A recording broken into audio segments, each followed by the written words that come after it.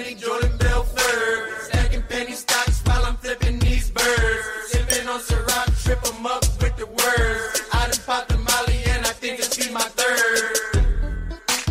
What is going on, Degen Nation? Kenny Kim here, bringing you another Fantasy Golf Degenerates podcast this week for the Valspar Championship.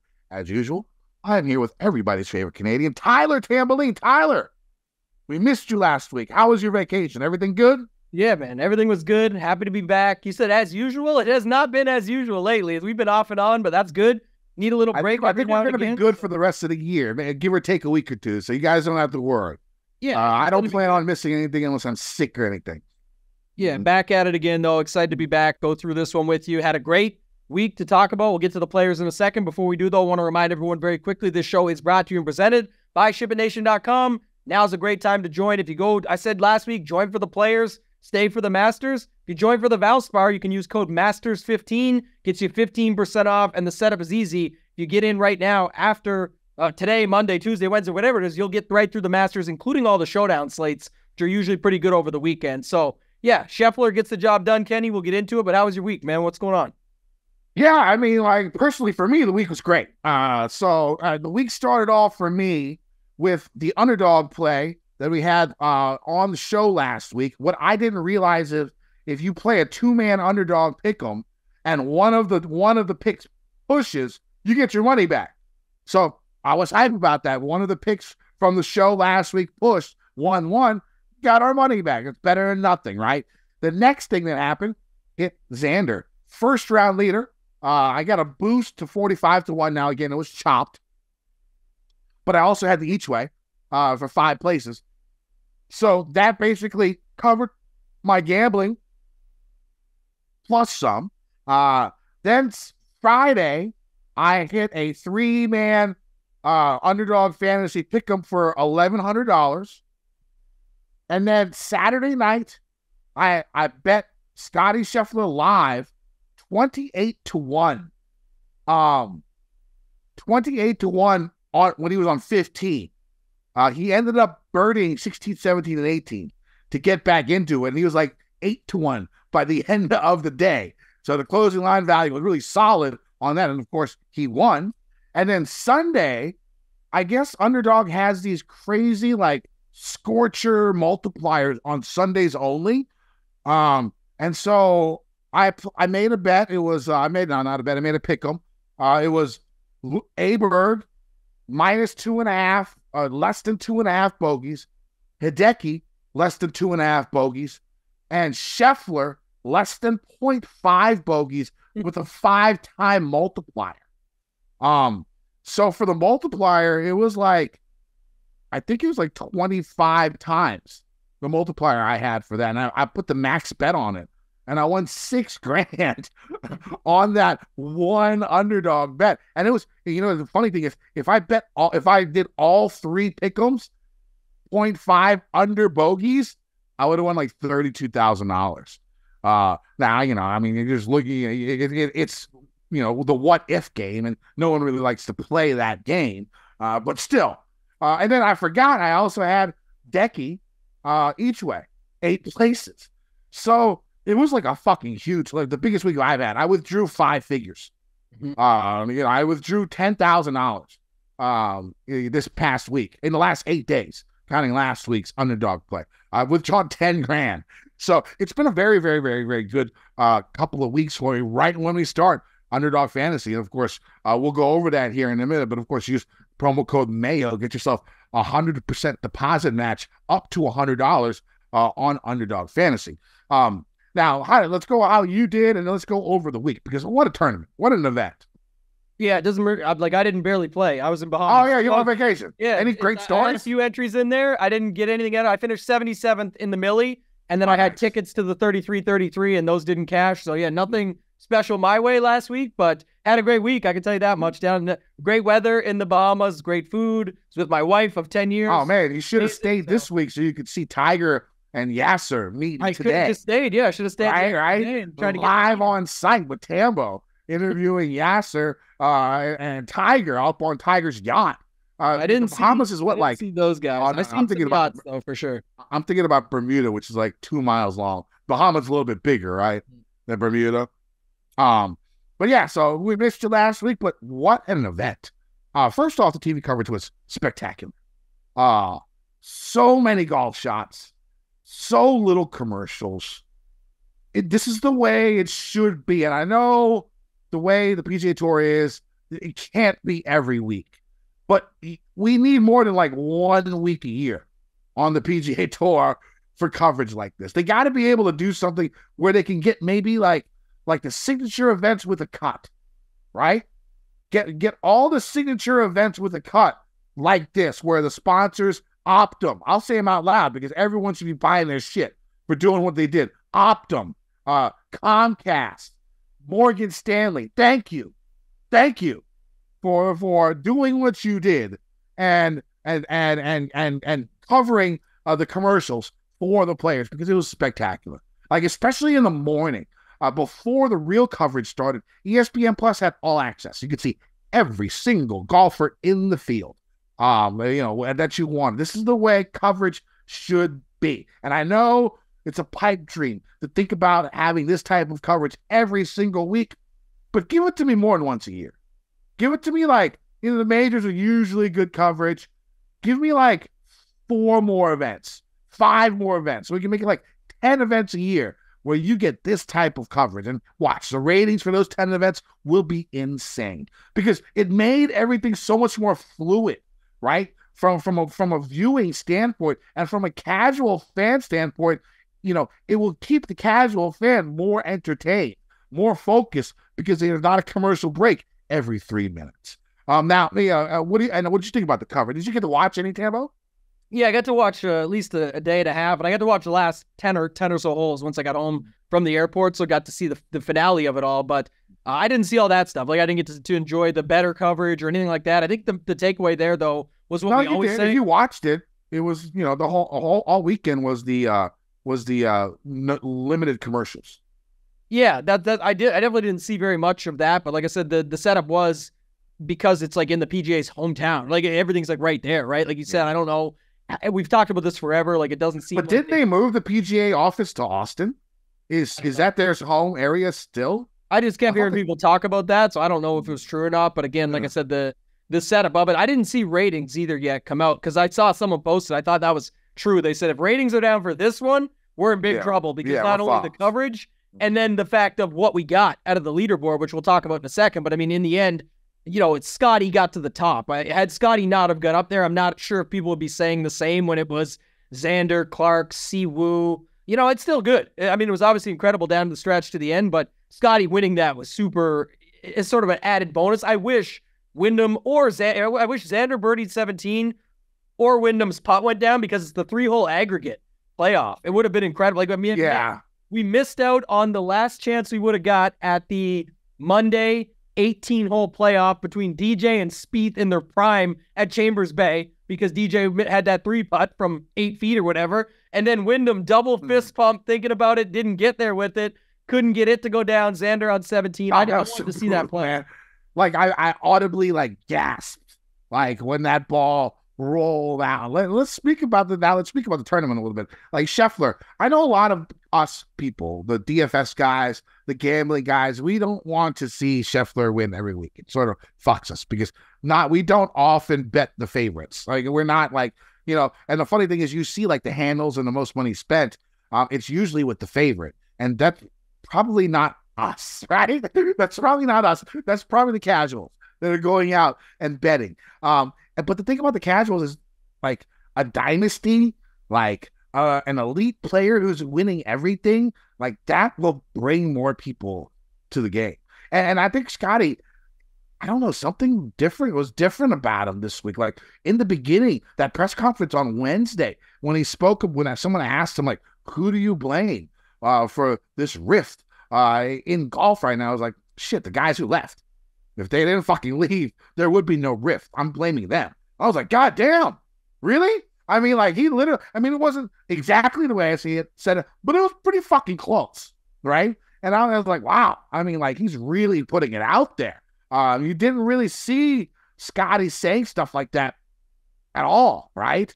I don't know if he's getting more comfortable in his skin about being a leader, about being a superstar, the superstar on the PGA Tour. Maybe he's getting more comfortable in his skin.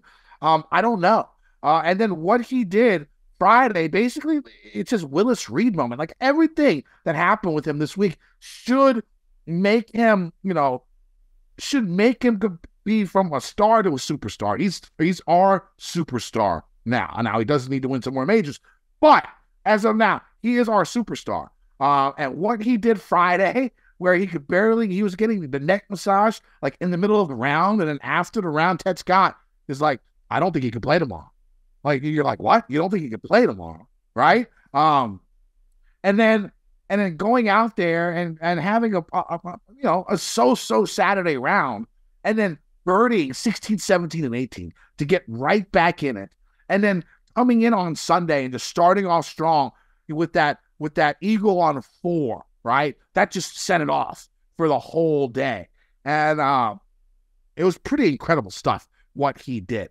Now Xander, he didn't play horribly, but he does what Xander sort of does. Like, he'll play very, very well for like 69 holes and be in the lead. And then like they'll be like the last 3 or 4 holes, it seems like the pressure really gets to Xander. 13 runner-up finishes. I think he only has like 6 wins, maybe even less. 13 runner-up finishes. That's definitely saying something about Xander Schauffele. Now, do I think it's going to be like that forever? No. Do I think he'll get his major and he'll get his wins? Yes. But, he didn't play horribly, but he's not playing like a champion, like Scottie did, or like Wyndham Clark. The thing about Clark is, first off, he chunked that ball on 17 on Saturday, and then made that miraculous bogey, right? And then on Sunday, he wasn't great, right? He was a little bit off the whole time, and he sort of was falling down the leaderboard just a little bit. But then on the back 9 of the few holes left, he starts turning it up, right? And like, people who do, there's not that many golfers in the world that can do that, right? Because it ends up being like Sunday pressure. When you fall off a little bit, your game just falls off the whole time. He knew his game wasn't on, and then he came roaring back on with one of the only birdies on 17, right? Almost an eagle on 16, right? And then that fucking lip out on 18. Really, it was a spectacular tournament. Spectacular leaderboard. You had Harman up there, of course, who probably should have won as well, because he didn't birdie 12 or 16. Basically the 2 easiest holes on the course on Sunday. He birdies those 2, he wins. Right? He wins. So he probably should have won. Siwoo with an unbelievable Sunday. Decky looking really strong out there. Looking like he could be one of the people that can take Scheffler at the Masters because of how well his ball striking is. What did you think of anything stick out to you, Tambo? I guess like you said, the ending stuff, like the Schauffele thing always comes up, and now it's 13 times, like you said, in the runner out. It's just unfortunate, the timing, because you go like flip it the other way, everyone sees the Clark lip out, and that's just because the actual result of it would have meant playoff.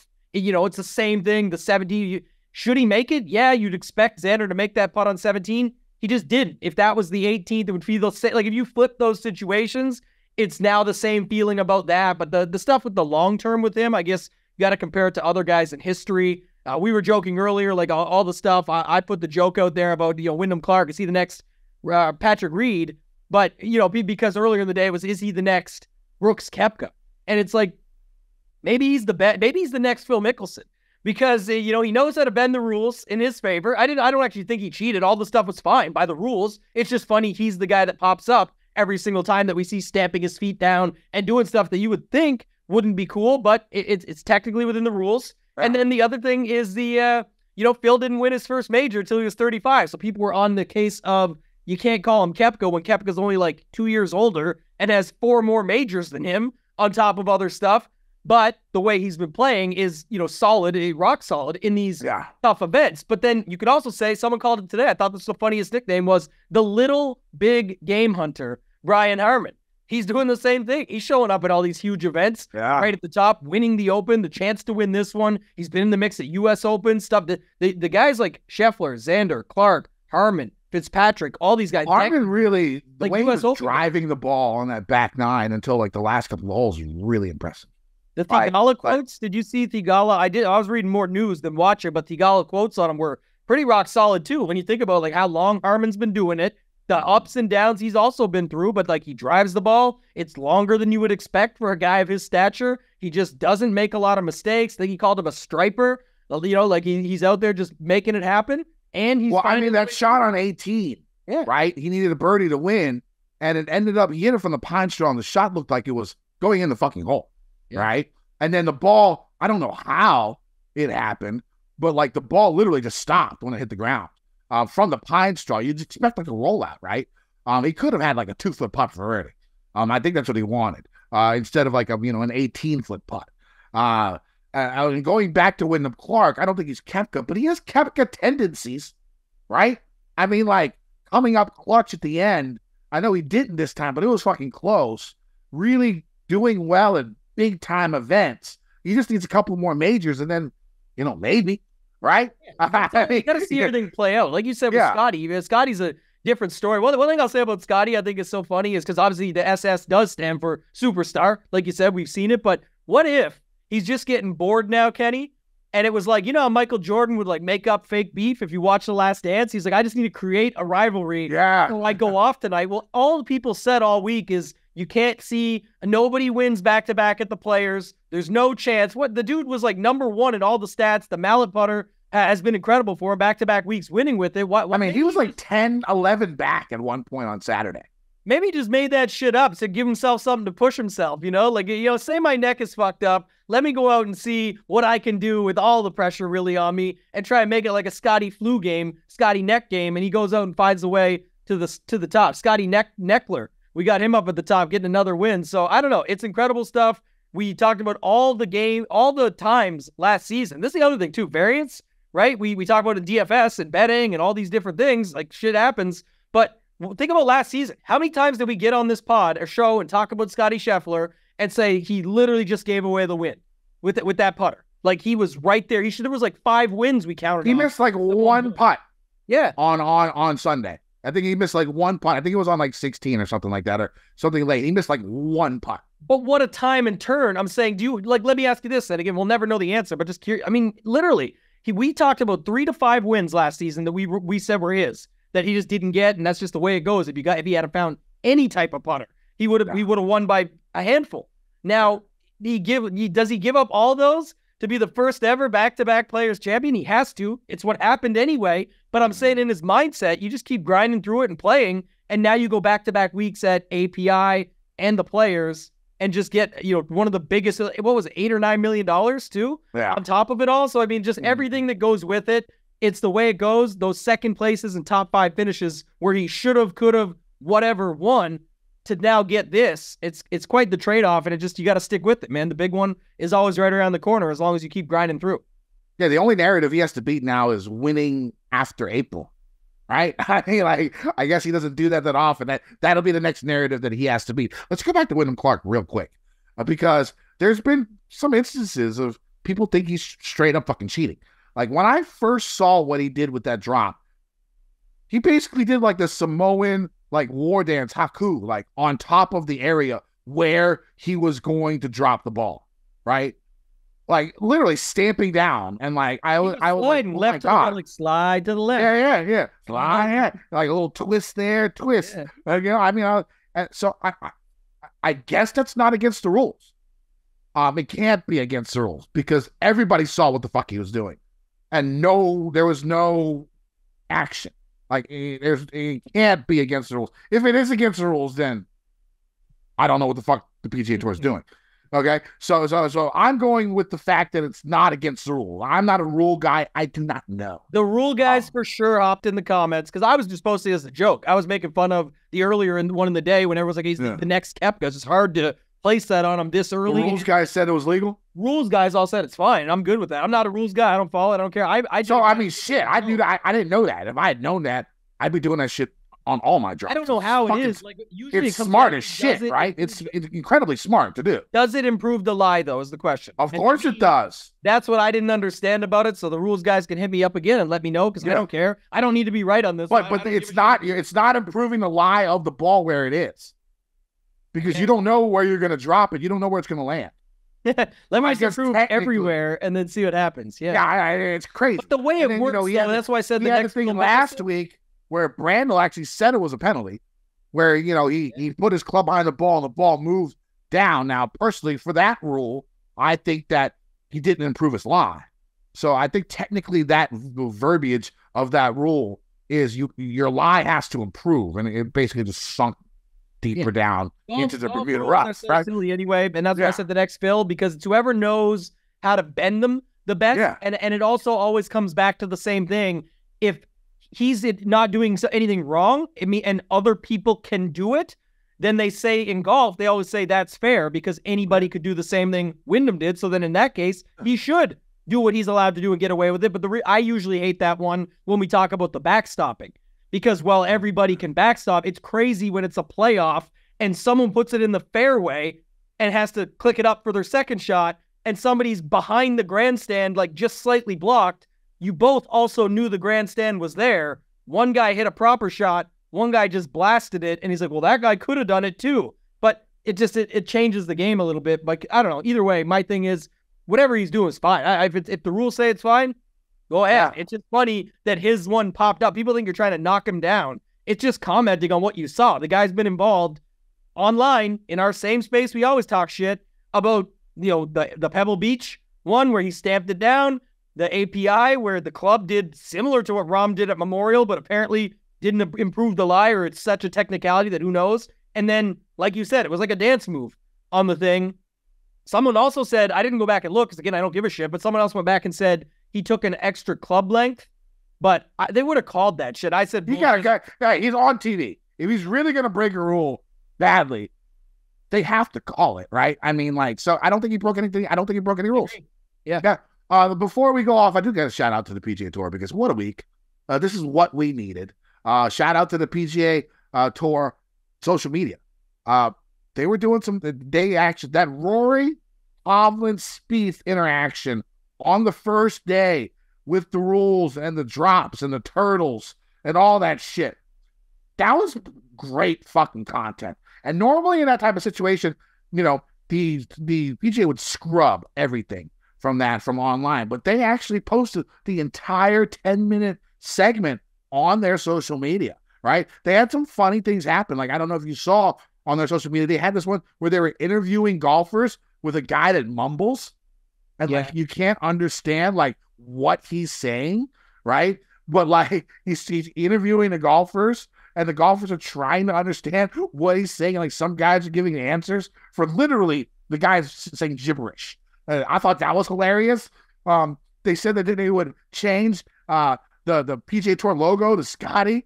They got somebody new for sure. There's that person running. They have to. We give the PGA Tour a bunch of shit every week, because of their when they do something good, we got to give them props, and I got to give them props for this week. I mean, what a fantastic week of golf from on the course to the TV to the social media.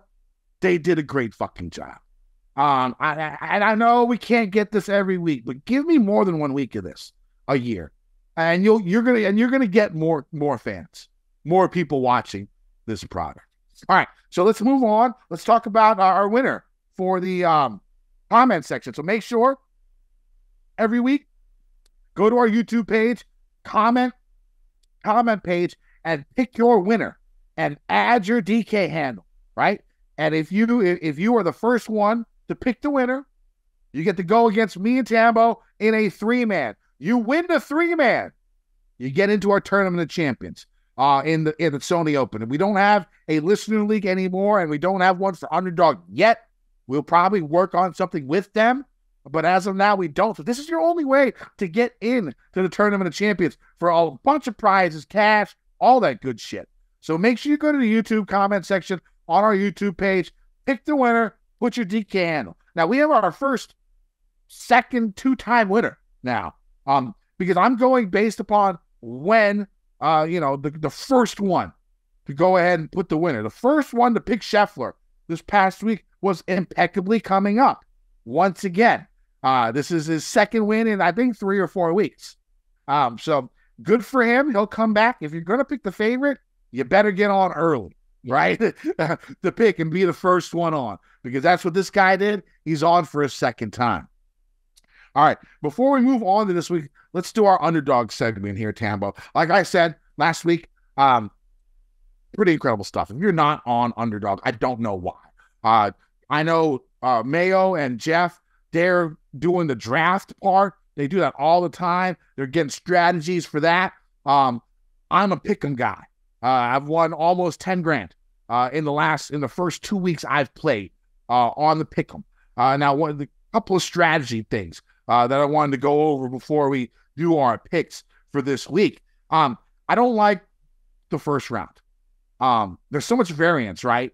And a golfer can play like shit 1 week, and then the next week you can go out and win the event. That's just the name of the game, right? So that first day, I'm not a big fan. Now, for the podcast, we're going to have a day one, pick 'em every week. That's what we're going to do. But that's going to be the only pick 'em I'm going to do for day one. On the weekends, I think is the best because you have an idea of how the guys are playing. You have a little bit more idea of like what to expect from these guys. And a lot of the times when it comes to Underdog, they don't change their numbers. For example, the course wasn't playing very difficult on Saturday and Sunday, right? And they still had the best players in the world who were the best ball strikers of the event, Oberg, Scheffler, and Hideki, at 2.5 bogeys, and that was the pick'em number. So, you could find stuff like that as the week goes on. So I like the weekend play better. But we do have our segment. So my pick'em for this week, it's a 2-man pick'em. It's probably always going to be a 2-man pick'em for the show. But Nelson Adcock of Cut Sweats, friend of the pod, he is a math guy, right? Numbers guy. And he told me that 3-man and 5-man pick'ems have much better vig for us. You're getting more bang for your buck in a 3-man and a 5-man pick'em. But I don't want to do 3-mans for the first day, okay? Because I want to win, right? And so I'm doing a 2-man pick'em for this week. It's going to be for the first round. It's going to be Taylor Moore lower than 70.5 strokes. The par 71. All he has to do is shoot under par. Taylor Moore shot under par in, I think, 13 of his last, 18 rounds. So around a 70% clip. Of course, he's the winner from last year. I think he might be leading the PGA Tour in cuts made consecutively because I think it's like 12 or 13. If you're making that many cuts in a row, you're not shooting over par very often, right? And going back to the winner from last week, so all he has to do is shoot 1 under par, and we hit that. My next one is Min Woo Lee, higher than 2.5 bogeys or worse. 6 of his last 8 rounds, Min Woo's had 3 bogeys or more. All 8 of his last 8 rounds, he's had 2 bogeys or more. He's never played this course. It is top 5, top 10 most difficult course on the PGA Tour. So, I'm going for the first round, first time seeing this course and what he can do because he can go off a lot. And if you look at his numbers, it just doesn't fit what we're looking for this week, right? In the last 24 rounds, he's 110th in stroke gain approach. He's 110th from 175 to 200, which is where the majority of all approach shots are going to be. He's 141st in this field in par 3 scoring. The par 3s here, very difficult. A lot of them over 200 yards. I think he can get the bogeys just on the par 3s. So that's what I'm going. It pays 3.6 times. So again, Taylor Moore, 70.5 strokes. I'm going under. and I'm going Min Woo Lee, 2.5 bogeys or worse, over. More than. Not over. I can't say over. What do I got to say? Higher than 2.5 bogeys or worse. And that's going to pay 3.5-ish on your bet. Tambo. Yeah, mine is similar, but for what it pays, but on the 3 picks that we talked about, and I just focus on the bogeys. I do like one thing you said, especially for the round 1 stuff.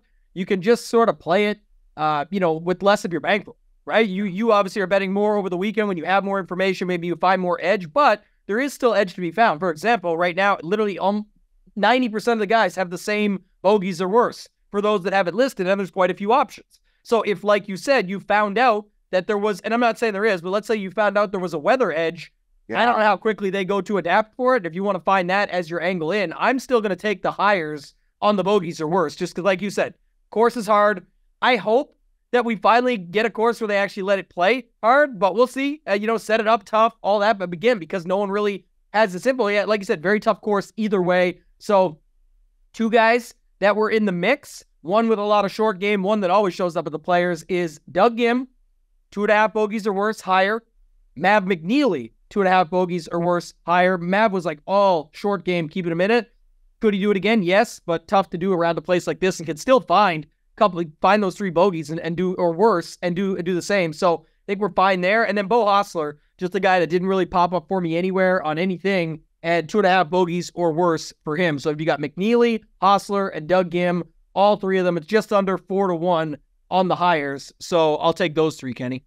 One thing before we move on, I will say, on Sundays, it looks like Underdog Fantasy does crazier scorcher like pick'ems. So a scorcher, it will add to your multiplier, basically, when it comes to how much you're going to win. The Scheffler 0.5 or under pick'em was a 5-time multiplier. The funny thing is, and like everybody had like a 5-time or a 3-time multiplier in their thing. So you could really like do some crazy stuff on Sunday. Basically, like the 3 guys I had Aberg, Hideki under 2.5. They didn't have a single bogey at all. And of course, Scheffler went bogey free. So all 3 went bogey free. If I went 0.5 bogeys or under for all 3, and I bet the max, my max bet is $250. They won't let me bet more than that. I would have won $32,000. So there's some crazy stuff that you can get done over on Underdog Fantasy. All right, before we move on to this week, let's go ahead and pay some bills. Underdog Fantasy is the easiest place to play fantasy sports. It's also the fastest growing fantasy app in the industry. Whether you like head-to-head or pick'em games, personally, I like the pick'em games. Pick whether your favorite players will have a higher or lower stat total in this week's event for a chance to win big. Pick between 2 and 5 players to build a pick'em entry. You can win up to 100 times your money in a single night. You can also make rivals picks, which pits 2 players against each other. This past week, I used it for Rory shooting under 70 in round 1 and Spieth more than 2.5 bogeys in round 1. Sign up today with promo code Mayo and get your first deposit doubled up to $100, as well as an instant pick'em special. Must be 18 years or older and present in a state where Underdog Fantasy operates. Terms apply. Concerned with your play? Call 1-800-522-4700 or visit www.ncpgambling.org. All right, so let's get back to this week. The PGA Tour moves to Tampa Bay this week for the Valspar Championship, which will be played on the Copper Red course at Innisbrook Resort. This is a great course that brings every type of golfer into play, but is usually presented with a less than stellar field due to its placement in the schedule. 2 years ago was probably the best they ever had. Now with the elevated events, this tourney once again, weaker field, but a little bit top heavy. At least we got some studs up top that we can go with. Well, once you get past like a 9K range, you're looking at like a pretty weak field event. There is plenty of course history here. The tournament's been played here since 2000. There was like a renovation in 2015, but it really didn't change that much. This course is routinely one of the hardest on tour, ranking like around the top 10 most difficult courses on the PGA Tour year in and year out. Weather and wind can play a major factor here, as winds above 15 miles per hour, pretty normal. I've seen different wind forecasts for this week already, and the worst days look like Friday and Sunday with 30-mile-per-hour gusts. There is some rain in the forecast Friday, and it rained today, Monday. Now, I talked to a friend who lives in Tampa, and he said they've had less rain than usual so far this year. So I would expect the course to maybe dry out a bit by Thursday, and we should see firm and fast conditions. Again, it could rain on Friday as well. And again, that's dangerous too, because remember what happened last time at the Players, where the rain and the weather sort of flipped the wave advantage. That can happen again. So you got to be careful. Now, one tidbit of information, 15 of the last 16 winners had a top 10 during the season leading up to their victory at Copperhead. That includes the fall swing, when the fall swing was a part of the new season, the wrap-around. All right, so the Copperhead course, 7,300-plus yard par 71, 5 par 3s. Again, that's why I don't like Minwoo. That's why I think he can get 3 or more bogeys on the first round for that underdog pick. And then it has 4 par 5s. The course, usually one of the most difficult par 71 tracks on tour. It's known for the snake pit, very tough 3-hole stretch, 16, 17, and 18. That'll probably decide the winner come Sunday. Hole 16 always catches my eye. I love that hole because it's got a dog leg right off the tee with water lining the whole entire right side, making accuracy a must. Like if you overcompensate, hit it left, bunch of trees. If you overfade it, of course, water is going to, if you hit it to the right, water is looming. Great hole. We're going to see like a myriad of clubs used off the tee. Like I remember Charles Schwartzel, when he won here, I think he hit like a 3-iron off this tee, left him like 210 on his approach. He made par, ended up winning. Bill Haas, who was in the lead at the time, hit a perfect 3-wood, like almost 300 yards right down the middle. But then he ended up short-siding his approach and bogeying the hole. 16, routinely the hardest hole on the course and one of the most difficult holes on tour. Copperhead is deceptively long. 4 of the 5 par 3s, over 200 yards. All the par 5s are over 550 yards. And only 1 par 4 is under 420 yards. Add the fact that driver off the tee is not normally a good play on most holes, and this course becomes a daunting task with positioning and long iron play being the key to success. Now, off the tee, golfers will be challenged with tight tree-lined fairways, massive dog legs, thickish rough, elevation changes, bunch of bunkers, and water in play on about 5 holes. And I just lost my spot. The fairways are average in size, but tend to get more narrow the farther you get from the tee box. Most fairways on the course get extremely narrow at about the 300-yard mark off the tee. Now, because of this, average driving distance at Copperhead is one of the shortest on tour, routinely ranking in the bottom 10 in average driving distance. Precision and placement, more important than length, and driver is left in the bag for most golfers on the majority of holes. The greens are usually firm and are average to above average in speed, 11 to 12 on the stimp, unless you land the ball above the hole, since most greens here are sloped from back to front. The greens are average in size when you take into account only square footage, but will look a lot smaller to tour players because they're going to be hitting mid to long irons on their approaches for the majority of the holes. There are also some very long, skinny putting surfaces, which skews the average size of the greens. The par 3 4th and 14th come to mind as greens that are very long, but the landing area by the pin is usually very tight in width. As with most courses in Florida, the grass on the greens is Bermuda grass, but it is overseeded with Poa trivialis. Same type of grass we saw last week at Sawgrass and about a month ago at Waste Management. Tambo, what are you looking for in golfers this week? Yeah, not much more than what you talked about. I mean, stats-wise, that's kind of what you stick to. We know this course. We've got history at it. We've seen it. I think the bigger thing this week is just going back to it again. Like, I'll bring it up because it's been brought up. I know last week was brought up more. Talked with Hoop on the First Look show a little bit today over on the Ship It Nation YouTube station. But this 5K price range being back in the mix again, like, I don't know that we've seen it yet, right? Like, it just continuously becomes a thing. And even when we get to it later, I know, like, it's a cop-out when you get to the content. People say, oh, like, you didn't talk about anybody down there. They just jammed 69 nice guys down at the bottom. There is only 15 guys in the 7K range this week. I believe that was the number. I'll double check it here now. Yeah. Now, these 5K guys, they're not like not playable. I mean, Sam Ryder last week, 5K guy, I think he was top 10, most birdies ever at TPC Sawgrass. I had him each way to 8 places, and he couldn't even finish inside the top 8 with the most birdies ever. So let me finish my strategy nugget here, because that's what you just said is the key that I think people mess up. So, okay, maybe he was, and he comes through, and Sam Ryder's there, and you can go build an optimal that has him very easily after the fact or whatever. That makes perfect sense. But I think what people confuse is that, so there's almost 110 guys of this field are priced 6,900 or below. The people watching this, it's literally called the fantasy golf degenerates. We all know, we can make up a story about so many of these guys down here, Kenny. Like, you can go in the 5K range, like Aaron Wise is 5,900. We can go talk about his story. You can go down Troy Merritt. There's lots of guys that we'll bring up and mention a few when we get down there. But I think if you're going to go down to this range, you need to commit. Like, you need to build enough Sam Ryder lineups, if he's your dude last week, that you have a chance that ends up where it becomes a Scottie Xander lineup.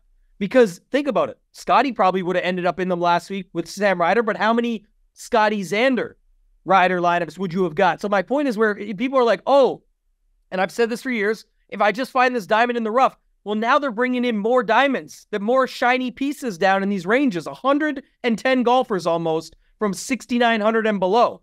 If you start with, they're not pumping the price on the top guy. I know everyone thinks Xander's going to withdraw. We'll get to that in a second. He hasn't, so there's no reason to think that he will. If he does, we'll know. But they only price him at 11.2. So you still have 7,800 average left when you go to Xander. And that's just a piece I want to extrapolate on, because that's the whole point of all this is if you're going to go down low, make sure you actually play some of the dudes you're picking and not just try and pinpoint the one guy to get in there. Because even if you got 150 lineups and you take that one Sam Ryder lineup, what are the chances it was Sam Ryder with Xander and Scottie? And I only use them because that's almost what you'd have left over for. You'd still have room to fit all the other guys. You're not leaving $5,000 on the table. So I'm just making it very results oriented off of last week, where people say, "Oh no, but he's only 0.5% owned." That's the point. You don't need him then, because nobody has him, and even those that do have him probably don't have him with the right combination or even close to the 6-man parlay of what you can call it, where you need to put 6 guys together to get the best fantasy score. So I'll keep that in mind as a strategy note here, but we'll get into the tiers when we get to it. It's just really watered down. The 7K range is only 15 guys. So, you got to do something different when you got that. Yeah, but what are you doing for this 10K range? Yeah, up top is interesting. The, Xander play to me stands out as the best still. I know Burns has the history. That's going to come with the ownership. If there's any type of ownership discount, I highly doubt it. But honestly, even if Xander and Burns were about the same, I would still be fine after last week with Xander and just how good of a player he is in general, the strength of field, how he's that much better than it, and how the price didn't really get the bump that you would expect. Like, this is the type of field where I would expect to see 12.5 Xander, 11.9 Burns, and then drop it off from there or something. But again, they're not doing that, so it is what it is. So Xander stands out. I guess the tougher one is between Spieth and Thomas. They're both pretty similar to me, though, honestly, on paper, long-term. And Spieth's actually won here before. He was fine here last year, but everyone's going to look and say JT, the last 3 weeks has been better. Sorry, the last 3 times he played here has been better. And so go that way. They both missed the cut. They both were horrible. Did you see, by the way, the Smash GC, Taylor Gooch and those guys and Brooks Koepka, they, after JT was talking that shit, and then he missed the cut and Smash GC put up the scissor chop and said, "You won't be saying nothing, actually, pal, on this weekend. There's nothing that you have to worry about any asterisks because you got cut." Thought that was some good stuff back and forth on social media, but probably going to be interested in one of these guys. I think it's going to be Spieth. Just take a shot, because the thought process here, and again, who knows how it shakes out as the week goes on, could mix them back in, play different, double sets where you play both. But I'm just saying, I think the ownership is going to be there on Thomas. I'm not sure it's going to be there on Spieth. So Burns is my first cash game cornerstone. Pretty simple. I mean, first 6 in the last 3 years here. He's under $11,000. It's very, very easy to put him as the first cash game cornerstone. I mean, it just makes sense. So I'm going to go Burns. I don't know what I'm doing up here with the rest, though. It's possible that I play everybody. And because the 9K range, I don't know. Like, I like Cam Young. and I like my cash play, but outside of that, everybody else is sort of iffy for me. So if they're iffy, I might only play Cam Young, and then I play everybody else up in this 10K range, and then go in that mold. Something like 30, 30, 30. And then like 20% burn because he's in my cash lineup, which I normally, max out anybody who's in my cash lineup at 20% of my GPPs. I'm thinking I might go that way and then try and find somebody in the 8K range to be like my highest owned of like 40, 45%. Right now I'm leaning Aaron Rye. We'll see. But I don't know how I'm going to go about this range quite yet. I do, of course, I like Burns for my cash. I like Xander a lot because, he's been super consistent. Like I said, a win is probably there for him at some point in time. There's no Scottie here. There's no Wyndham Clark here. He's by far the best player, at least world ranking-wise, in this field. This could be where he can get his W. So I like him. But we'll see. I haven't made my final decision. I'll probably have something for that decision when I go over my stuff on Gup's Corner with my Wednesday article. Now, the 9K range, I did say I had another cash game cornerstone. It's going to be NECKler over here at $9,100. Now, if of course, he's been playing very, very well. He had that win, a couple weeks ago, quite a few top finishes this year. But the big thing about NECKler is, at this course, you need really good iron play, and you need to scramble very, very well because you're going to miss greens here, especially with the wind and stuff like that. If you, in the last 24 rounds in this field, if you just put strokes gain approach and scrambling together, the number one player in the field, NECKler. So I'm going to go ahead and use him as my second cash game cornerstone. Like I said, the only other guy I'm really in love with here, I'm thinking about Harmon, but Cam Young, and something about events where, you need long irons. That's what I like him more. Even better than, driver heavy. You have to be strong off the tee. I'd rather play Cam Young in events where there's a lot of approach shots from 175 plus. And there are a lot of approach shots from 175 plus in this event, in this course. And he's second in the field last 50 rounds from 175 to 200. He always seems to do well in these type of events. Also, tough course. He's like top 10, 4 of his last majors. Majors are tough courses. So Cam is going to be my favorite GPP play in this 9K range. Outside of that, everybody else is sort of I might end up going down here if I don't play Spieth or if I don't play JT. I still haven't made that decision yet. And a lot of that will probably have to do with if there's a wave, a wave stack that we need to go to. So we'll see on that. Who do you like in this 9K range? Yeah, I should know too. Definitely going to be interested in the wave stacking as well. If it's going to, whether it's there or not, I think this is a good spot for it. Anything in Florida, typically it comes up. So that could change some things. But I do think just in general, kind of as the first look that we're doing here, Cam Young, who you said was interesting, but I like the guys below him. Again, I just don't think when you're looking short-term, long-term, whatever people are looking at, Cam Young is still okay and popping, but Sungjae, 18th and 31st, and people saying maybe he's back, Kenny. So Sungjae, I'm always going to have love for. Finau this is the thing, okay? Finau, you just went through it, but NECKler is 9,100. And I think that's where people are struggling. But this was one other interesting tidbit I brought up earlier today for those that don't watch the First Look show. If you go short-term with NECKler, he won the event that was JT's best recent finish of 12th in the last 4 events. NECKler wins it. Then JT misses the cut. We're talking about $10,400 JT. 39th for NECKler. Then you go to JT, another 12th. What did NECKler do? 12th. And then last week at the Players, JT, cut, we said it earlier, miscut, 26th place for NECKler. He was on the first page of the leaderboard on Saturday. Right. But then someone's going to say, okay, but you're talking about 2 guys. Now, long term, I'm still with JT here. There's no Canadian bias, I'm just saying, but even if you go 18 months out in Fantasy National or wherever you want to go look at your models, things like that, and consider it, this man was winning tournaments, NECKler, when we were talking about would JT even get on the Ryder Cup team. going through struggles then too. So I mean, you're really putting like JT's career, which is obviously much better, versus Nick Taylor's, and don't go in it that way when you're comparing this setup. But my question to you is Nick Taylor crazy bad at 9,100, or is it a good spot that maybe people don't want to go to him because they think it's just out of line with pricing? I mean, like at this event, I got no problem with his price. I'm using him. He's one of my cornerstones. I got no problem.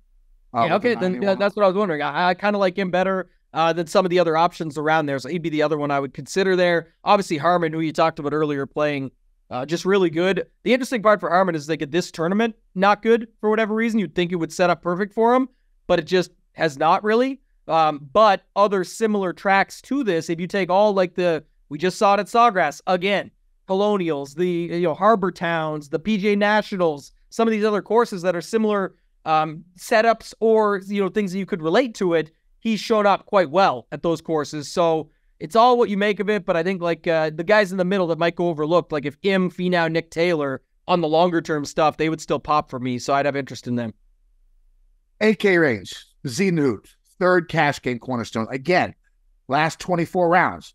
If you put stroke gain approach and scrambling together, Zenut is the 6th ranked golfer in this field. Of course, he had that faux win with the Nick Dunlop win where he got the first place money. He's had some strong finishes, short game solid, iron game very, very good. Inside the top 15 in proximity from 175 to 200 and 200 plus in the last 24 rounds. Give me Bez as my third cash game cornerstone. My favorite GPP play in this range is Aaron Rye. It could be a little bit of recency bias. I was on the Mayo Sweat Show on Friday, and of course, he almost holed out. He needed a birdie on the last to make the cut. Yeah, he was on the pine straw, almost holed out, made the birdie, and he was in my cash lineup. Now the cash lineup, I had it cashed in like 3 of my 10 double ups, so it wasn't great, but I wouldn't have cashed at any. If of course he did not make that birdie. And the thing about Rye, when it comes to this event, I think it's perfect for him. Like tee to green, he's solid. Avoids bogeys. The proximity from 175 to 200 and 200 plus, well above average in this field. He does really well on par 3s. I mean, this guy, I just really like his game. I think he can do something. He might be my highest owned GPPs. We'll see. I might go in that type of direction, go high on him, and then spread out a little bit up top. We'll see. That strategy's actually been paying off for me in GPPs. I've usually been able to get like 1 or 2 lineups every Sunday where, I got a chance. You know what I'm saying? And that's all I'm asking for, basically, because I'm playing the lottery. I'm playing the $5 drive the green. All I want is chances on Sunday to win the lottery. And sort of that type of like lineup construction where I, focus on one guy in the 8K range, and he's my highest on like 40 to 50%. And then I, still go above the field in the higher price guys. But, I'm like 30, 30, 25, 30, something like that when it comes to the guys in the 10K range and the 9K range. And that's been working for me. So we'll see if it continues. Tambo, who do you like in the 8K range? Yeah, I think it just stands out that it's the same dudes like Bez, Rye, Gim, Hadwin, and then make your stand on your last guy, whether it's a McNeely or a Bradley or a Cole or something like that. But I think it would probably be Bradley or Cole that I would pick for like the GPP plays. The other plays stand out. They're all going to be played in GPPs. When we say that, we mean that obviously, you're taking a little bit of risk. Like Keegan Bradley, second here 3 years ago when he played it. But if you look recently, he sort of fits the mold of what we saw this past week. And even at the Players, we saw it again with guys like Gim and with Siwoo Kim and with Thigala, where they do the old Max Homa. They either miss the cut or they pop. And you look at Keegan Bradley lately, miscut, 36th, miscut, 11th. Really bad result, like 43rd or 45th, 2nd. So that's we're playing it for. Can they show up in this field and make it happen? Eric Cole even lately, miscut, 21st, miscut, 10th, 49th, 14th. So I think you want those guys in your pool still, and those are going to be the pivot plays to the other guys around that. I think Keith Mitchell would fall into there as well, but just noting on some of the stuff early, it looks like the popular plays are going to be Bez, Rye, Gim, and maybe Hadwin. People always like Hostler for whatever reason. So, but just saying that's popular. The guys I would like for tournaments would be like the Mitchells, the Coles, the Bradleys, some of those guys that you can get probably at much lower ownership. That what's the real big difference around them, and then you can mix them in with some of those other guys there as well. Go ahead with the 7K range, Tambo. Yeah. One guy that popped for me a little bit off the top was Straka. Again, another guy he fits the mold of what I just talked about. He pops for me in a couple other places as well. Of course, specialist.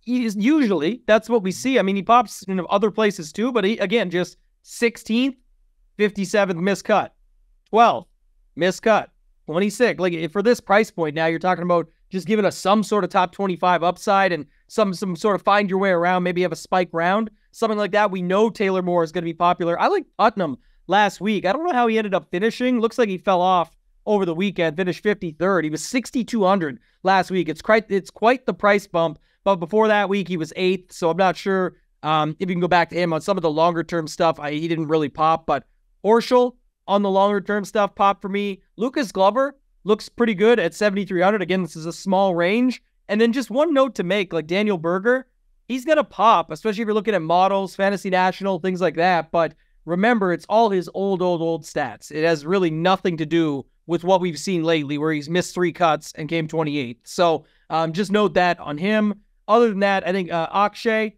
he's a guy you can always take a shot on, boom bust. I think he's fine. And then I'm interested to hear who Mayo likes down here, like between his guy Davis Thompson or Rio or something like that. I'll talk with him on Wednesday. But not a lot of other guys in this range for me, Kenny. What about you? Yeah, I like Taylor Moore. Like I said, I talked a bunch about him earlier on the Underdog segment of why I like him and why I'll probably have him in cash. Now, Sam Ryder, you feel like you're chasing when a guy does like 27, the most birdies ever, right? But the thing is, this is a very, very similar course where, the off the tee play is Sam's weakness. And of course, it's not really that big of a deal at this course because so many people are clubbing down. And the other thing is, it's the exact same grass type. So he had to putt his ass off to get 27 freaking birdies last week, right? He's going to the same type of green, like same type of grass, like everything should be super familiar. Just right down the street. And he has that momentum. He's coming through. I don't mind chasing him this week. Usually like a low price 7K guy that you're chasing from like last week's, really good performance. It's not really like the best play you could do from a game theory perspective because they're always going to be like overly owned in what they should be probably.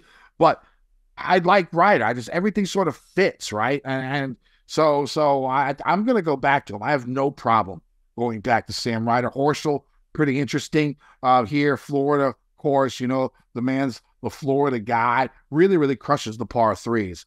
Playing the par threes really, really well. There's 5 of them this weekend. Maybe a little Rio. Here's a 2-hand, and of course, might be a little too difficult for him. So I might have to do a little bit more research because it seems just from like an outside looking in type of perspective that he does better on easier type courses. So I want to dig a little bit deeper. But when it comes to just stats, last 24, he's inside my top 20. Really good iron play. Really good from 175 to 200. Avoiding bogeys, So someone to look at in the 7K range. Tambo, why don't you go to our 6K range? Yeah, this is where I have just a few. Like I said, it's 5K will get even worse, but just going down through it here.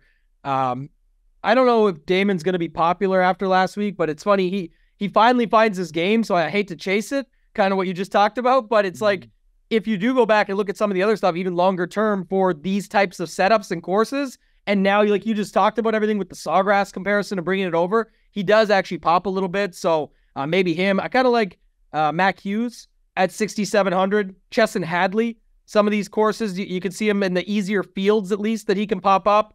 Matt Kuchar could grind 6,500. Again, another guy at these types of courses. Bud Cauley, another guy like Berger, just to keep an eye on because a lot of those stats are going to be older. So just a note on him. And then I think Mayo will talk me into a lot of Carson Young. So he was every week, right? Yeah, 6,300. The price is just sitting there. After that, though, I don't think much else, man. Like, again, there's not much down here for me, but maybe some JJ Spawn, too. I might put him into the mix. But, yeah, that's about it down here. Jimmy Stanger impressed me last week. Like, I got to see a lot of him in some featured groups. I like his game. I'll play him for $6,900. I like Mac Hughes down here when it comes down to one of the best around the green and one of the best in the field in par 5 scoring. Those are two pretty important things here when you think about it, because there are 4 par 5s still here at a par 71, which of course is rare. I think this will probably be one of the only courses on tour where that happens. So I do like that. I do like the fact that he can get it up and down with the best of them. So I do like Mac Hughes down here. Taylor Pendrith, your Canadian brethren, he just rates out very, very well for me. Stat-wise, when it comes down to it, his long irons are really, really strong, really good at par 5 scoring. Bogey avoidance, shockingly, you wouldn't think that from Mr. Pendrith, but in the last 24 rounds, he's 7th in the field in bogey avoidance. Now, you sort of got to look back and see what courses that he's played. I guess I could do that real quick because, of course, if he's playing like all the easy, courses, that stat will be a little bit skewed. But, I mean, you're looking at the players. You're looking at Honda. You're looking at Farmers. So those aren't, easy courses. So he's getting it done with the bogey avoidance. So I do like Pendrith a lot.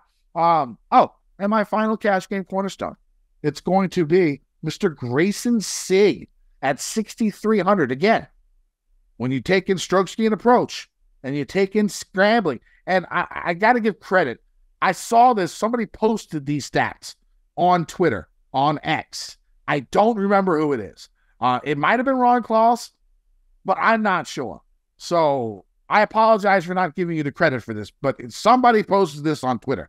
That's where I got this information from. If you did, shoot me a DM and I'll retweet your tweet for you, okay? So looking at Grayson Sigg, when you take in stroke ski and approach and you take in scrambling into account, last 24 rounds, 3rd in the field. In the last 24 rounds, he's ranking 5th in my model, 6th in approach, 1st in par 3 scoring, 4th from 175 to 200. For $6,300, I think he's played this course once and made the cut, right? So for $6,300 to get a punt play and play 3 guys at 8,800, 8,700 or more, that's how I'm going about my business. And I still have about 15,000 left to fill out my lineup. So cash game cornerstones for this week, and I do like them, which also probably means they're going to suck. But cash game cornerstones first. It's going to be Sam Burns at 10,900.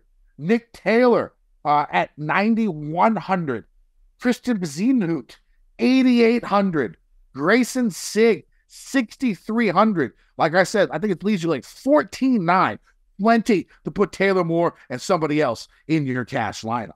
So other guys, I went over quite a few guys in that 6K range that I like right on the number is 6K. Matty Smid was sort of in contention last week for like the first 2 or 3 days. Again, playing a similar type Florida course, same type greens, less than driver, off the tee. Yeah, you got to hit fairways, but same. It's like a less than driver type course. So we're going back to Matty Smid. I'm not going to go crazy on him. Okay, and if he's going to be like 10% owned, 9% owned, like one of the highest owned in the 6K range, I might think about a fade. I'll let you know that, but I don't think that's going to happen. I think he's going to be 5% or less, right? Also, in this range, in the 5K range, let's just go on down. Justin Lower, see like somebody that I can get behind at this, was in contention, a month and a half ago. He has games. He makes cuts. So I do like Lower. Other guys like Zach Blair finished 10th here last year. He has like that thing you were talking about, Tambo, where he can finish high or just completely miss the cut. He's sort of in that mold, maybe not as high as like other guys in like the 6K range or 7K range, but he can get up there top 25 for you. He's done it before at this course. And Aaron Badley's another guy that I just threw in because of the putting, because of his around the green play, and his bogey avoidance. And, at that price tag, you're taking a risk, whatever. That's about it. I don't really like anyone below 5,600. Now, we'll see. I'll probably end up rostering 1 or 2. Hear some podcasts. Somebody smarter than me says they like someone. I might end up playing them. But we'll have to see. It's tough under 5,600. Who do you like in the 5K? Yeah, almost nobody. Like we could have Tyler Duncan is a guy that I sometimes play. He's maybe fine. Justin Lower, going down the list. Lipsky I'll sometimes play. Lipsky is interesting long term, but like again, it's mainly course history stuff that I'm not that into. So yeah, I really, like I said, just think you're looking for a diamond in the rough for no reason. So I don't think anything major to go into.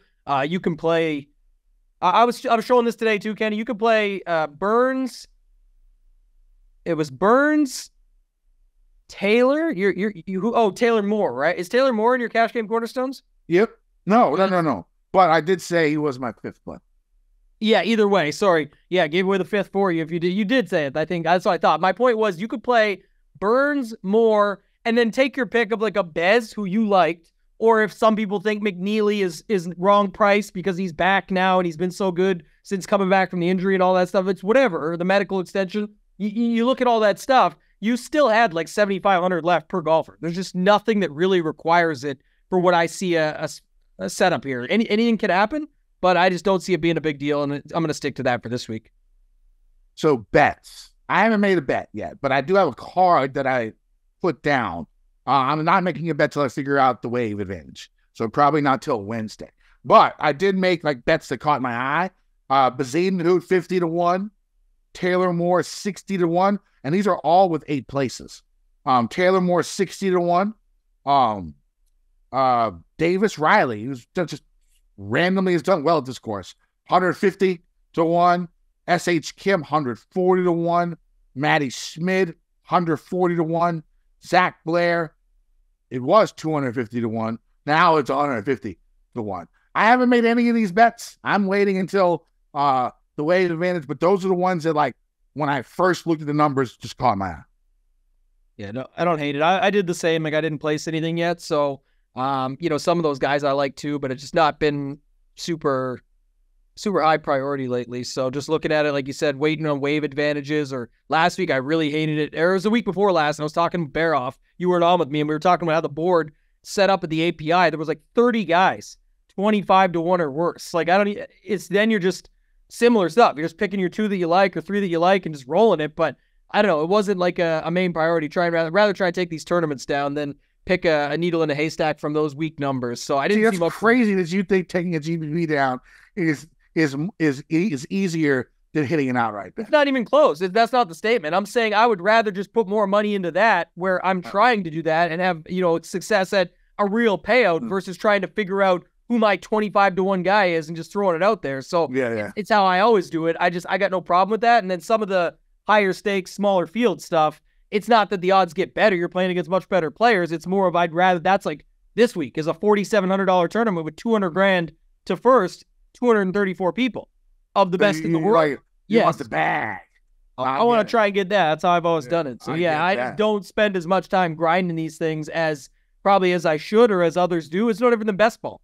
It's the same when people talk to you about that. Like I don't spend a lot of time even on this majors best ball. I'm going to have a look at it because with Underdog and all that, I'm kind of excited for it this year because it's for the majors and it's coming up and I'll take a look at it, but it's just not something I put the extra time into, and I probably should. I don't like to change the balance. What's the balance that we always talk about? Like forget the word, the chi or something like that. Yeah, no, I understand that. Yeah, and that's why it's been. Here's the thing about Underdog, because it's not my money. I'm betting. You got to remember, like I told you guys last week, they paid me by putting the money in my account, right? And so it's like not even my money. I can't even withdraw that money until I spend that amount. So basically, like I have to win, and I did. I won almost $10,000. I'm golden now, right? And I still have all their money in my account. So I'm playing with house money, and that's why I'm max betting everything. That's why I get what you're saying, because so you're playing those smaller field, higher dollar entry things where you can win like still a big time amount.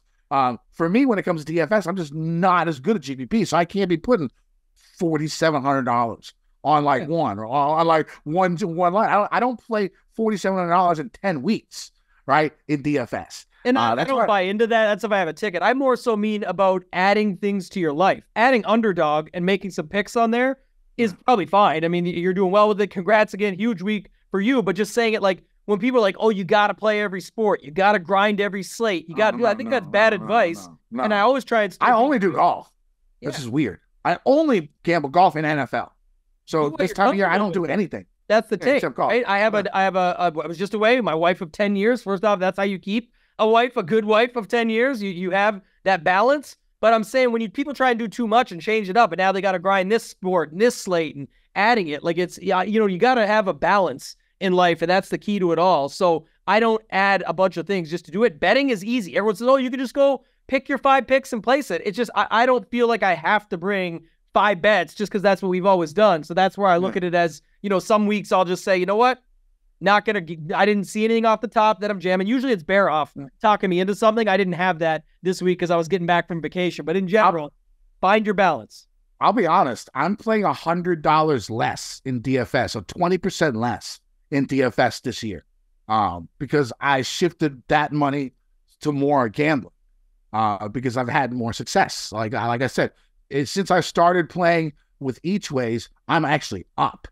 Like, which is crazy. Like, I mean, when it comes to each, so I have been more successful in that range, and my cash games are fine. They're doing well. But I like the gambling because I feel like I have a better chance, especially with the each ways, to do what I need to do. And so I've actually taken money out of DFS. I play $400 a week now instead of $500 a week.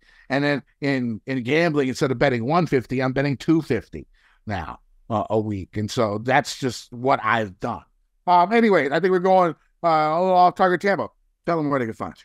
Yeah, on X or Twitter at ToeTag and Tambo. Tidbits will be back this week. I know a lot of people are looking for them. Don't do them any crazy short weeks. I don't do them if I'm away. I don't do them. They're free. They come out the weeks that I'm here. They all, I barely ever miss. So I don't mind. I don't feel as bad. I appreciate everybody that's always reaching out and looking for them. I always will get them out to you when I can. They'll be back this week and moving forward. So you can count on those. Go check it out on X at ToeTag and Tambo. And then, of course, ShipItNation.com. Promo code Mayo gets you 10% off. You can go there. Got everything going on. I had a huge week. Last week, Saturday, we took down first, second, and third. That's members of the community. And that was like 4 lineups into 60K. Our guy Pickett, got to give him a shout out, does all of our free tennis stuff. It's just a community Discord channel. He won second for 20K. Huge Sunday for a bunch of members. Just an awesome time right now. Check out ShipItNation.com if you guys want to join a community and have some fun. Use promo code Mayo for 10% off. You can find me on X at KendoVT. Actually, like 3 of the wins I had this past week, I posted on my timeline. Like, you guys could have won too. So there you go. Also, you can find me on GupsCorner.com. I have my article there every week. It's my course preview. Goes over stats to look for, trends, my final betting card, any changes to my cash game cornerstones, my fade of the week. This is my worst fade of the week, I think. For the players, it was Sahith. So that didn't work out. But I've been crushing that as well. So make sure you go check that out. Should be a fun week. The players got me amped. I'm ready for a great season. Let's get this done. Let's win some motherfucking money. Degen Nation. I've been getting dirty money, Jordan Belfort. Stacking penny stocks while I'm flipping these birds. Sipping on Ciroc, trip 'em up with the words.